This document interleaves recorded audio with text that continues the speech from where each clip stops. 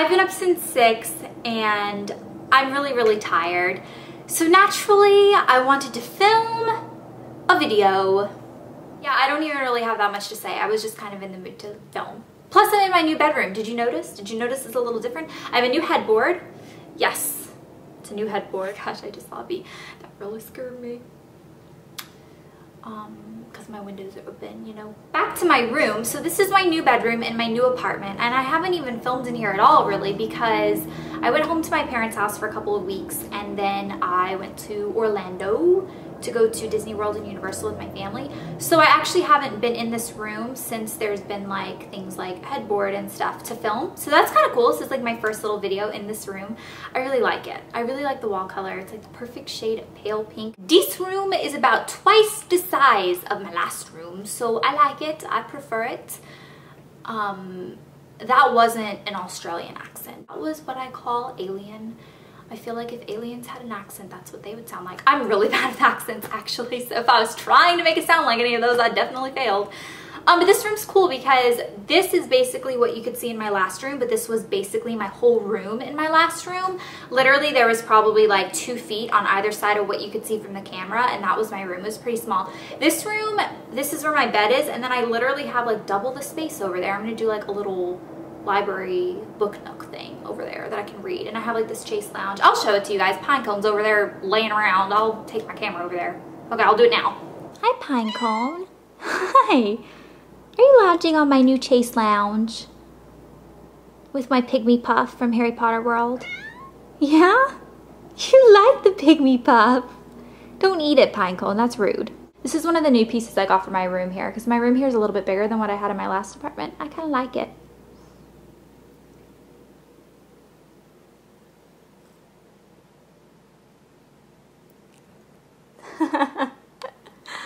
You're cute, Pinecone. You like the camera. It goes really well with my Paris painting from college too that I've had forever. I love that thing, so it all kind of goes together. When I got this, they asked me if it was a girl or a boy, and they were being very serious about it. It was like a big decision on whether it was a girl or a boy. I mean, I think it looks like a girl. I don't know. Pinecone has all of this ink on his paw. This is unacceptable. He like busted a pin open. And he has all this ink on his paws. I need to like wash it off, but I don't know how to get it out of his fur. I tried, and he just like kind of got angry. There's a hanger on the floor. It didn't really work. Pinecone, did you put this hanger there? Hangers are not supposed to be on the floor. And this is a closer-up look at my new headboard. I'm actually standing on my bed right now. I'm kind of bouncing. But this was actually a vintage headboard that we found, and we actually completely reconstructed it. We sanded it down, we repainted it. I picked the fabric out and the little crystals, and we just kind of redid a vintage piece. I thought that that would be kind of fun. I did that with a few more pieces, but they aren't in yet. This bedding will not be, you know, it doesn't really go with the theme of this room, but I still like it. You know what I'm loving right now? I'm loving the Vampire Academy books. I think this has my plane ticket in it. Yes, that was my bookmark when I was on the plane. So I finished this one. This is the 3rd one on the plane. And I had bought the 4th one because I bought the 3rd and the 4th one to take to Orlando with me. And I thought I had packed it, and clearly I had not, because I got here, I was so excited to come home and open up my suitcase and get out my Blood Promise, which is the 4th book. That sounded really kind of weird. And read it like you do with books, and it wasn't in there, and I was really sad. So I bought it on my iPad. I don't normally buy books on my iPad because I prefer to have them in actual book form. I'm just kind of old-fashioned like that. I don't know, I just really like actual books. But I made an exception because I really wanted to read it, and I had left it. And plus my iPad's kind of cute. I actually hadn't used this really, like I never really got like super attached to it until the Orlando trip, and now I'm super attached to it. And it has a cute little case on it. You can see like my little thingy, a little sticker. And I kind of showed this in my suitcase video, and everyone was like, oh my gosh, your little sticker's already scratching off. It's designed to look like that, guys. It's supposed to look like that. It's supposed to look kind of like, well, I imagine that it kind of looks like it's been on a pirate ship. Stolen loot. and came back to me after being on a stolen loot pirate ship. I'm aware that my lighting's kind of weird. It's nighttime and this is my first video filming in this room and I don't know the lighting situation really at all. So I know this one's weird, but it's not a tutorial or anything, so I figure it's fine. Blair and I have been up since 6 because we went to the Step Up Women's Network Inspiration Awards this morning, which was amazing. It's basically this women's organization that facilitates mentoring between professional women and girls in high school that probably wouldn't graduate, wouldn't go to college, all that stuff, and it kind of pushes them to be academically successful.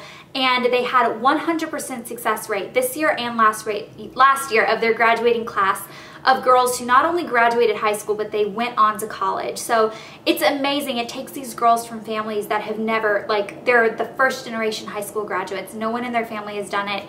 And they mentor them and they kind of give them the inspiration that they need to kind of become a better and more professional woman. So I love it. I thought it was amazing. Blair and I both started crying during the award ceremony because a bunch of the girls got up on stage and gave little speeches and stuff, and it was amazing. It was really, really great. But a lot of people on Twitter were asking us to tweet outfit of the day pictures of our dresses, and we actually didn't have time. We were running around and trying to, like, we got professional hair and makeup done this morning. That was a long time ago, several hours ago. So we were kind of running around doing that, trying to go to several different places, and then trying to, like, grab a bite to eat so that we didn't get too hungry. And that's a bad thing when you try to get hungry when you're trying to go to an event, because I've done that before and it does not work out very well. You end up just getting grumpy. I didn't take any pictures of me actually wearing the dress, although you could probably find it somewhere online, but I did pose it.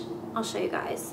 Pose is a free app that you can download from the App Store, and it's basically like live hauling. It's like really, really cool. It's like a log of all of your window shopping adventures, and you can follow people. Like my Pose screen name is Elle Fowler, just like Twitter, and I actually sent this one out to my Twitter. So if you follow me on Twitter, even if you don't even know what Pose is, you can still see it.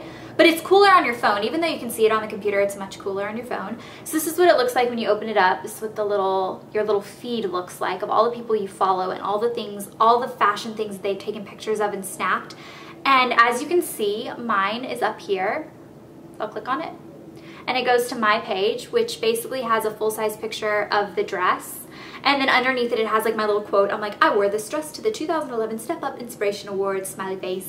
And you can put your brand in there, you can put the price, you can put the store you got it in, and it's just like a log. So when your friends are going through it, if you have a friend that lives in the same area as you and you shoot a picture of these awesome hot pink heart shoes, and she's like, and I say that because I saw an awesome pair of heart shoes on Pose, and she wants to go get it, it has the price in the store and all that stuff, and she can go get it. You can also like favorite other people's poses or like heart it. Like you can press the little heart. Can you heart? I just hearted my own pose. And if you go to Discover, you can find like new people. So there's like 3 categories. There's posers, popular, and featured. Posers is like a hand-picked group of people. Like Blair and I are on there, just people that do like fashion things and stuff is on there. And then you can click popular, and that's just popular ones that have been favorited a lot and hearted a lot and stuff. And then you can do featured, which is just poses we thought you'd like. You can just haul on the go and you can feed it out to like your Twitter or your Facebook. I fed mine out to Twitter so that you guys could see the dress because a lot of people were asking. Oh, and these are the earrings. I actually forgot to show these or pose them or anything. These were actually from Forever 21. I wear this with the dress, and they're like little peacock earrings, and I thought they were kind of cute, and they kind of matched because the dress was kind of pale but had like little streams of color going through it. So this matched the colors and it added a little bit of a pop behind my hair. I had a lot of fun in Disney World and Universal. That trip was just fun. It was kind of like spur of the moment. My whole family went, and we haven't really taken a vacation together in a long time, so it was pretty amazing. I just liked spending time with them and stuff. And we actually stayed at Universal, at one of the hotels at Universal. We didn't stay on the Disney lot. And we went to Universal 2 of the days, and then we went to Disney 1 of the days. And then 1 of the days we ended up just having a pool day because our hotel had this awesome pool. It was like a beach pool, and so it had sand all around it, and then it kind of like sloped down instead of having steps. It was really cool, and they had like this grill that you could order, and they'd bring your food right by the pool. It was pretty amazing. So we had one day that we just kind of spent by the pool. It was the 3rd day, and everyone was kind of tired by then, and everyone was still kind of travel jet lagged. Not that we changed time zones, but it was more, I think everyone had worked a lot right up until then, like my dad had and we had traveled and all that stuff. So it was amazing though. And my travel series turned out to be pretty accurate. I think most, probably 95% of the stuff I took I actually used. Out of my purse, the only thing that didn't come in handy was that protein nutrition blueberry bar. I didn't end up eating it. I ended up eating it on the plane, but I didn't eat it at the parks, so I probably wouldn't have taken it. But the brush, the hairbrush, and the pressed powder, and what else was in it? Those two came so in handy. Oh my gosh. Okay, so in Universal, I went on the, oh, my battery's about to run dead. Hang on. Anyway, what was I saying? Okay, on the Jurassic Park ride, my dad and I went. Blair didn't go because she didn't want to get wet, and it was a water ride. And everyone was like, oh, you don't get too wet. I'm like, I'm cool. Like, I can get wet. My hair will turn into a poodle. I'm fine. I'm at an amusement park. I will get wet. So I go on it with my dad, and the boat in front of us, like, I don't know if you guys have been on that, which, by the way, it was not worth it. Like, it was one of the lamest rides I rode there. But you basically, like, go down this big old thing. You think the Tyrannosaurus Rex is going to get you, and then you, like, go under it, and you go down this big old, like, waterfall, and then you get all wet.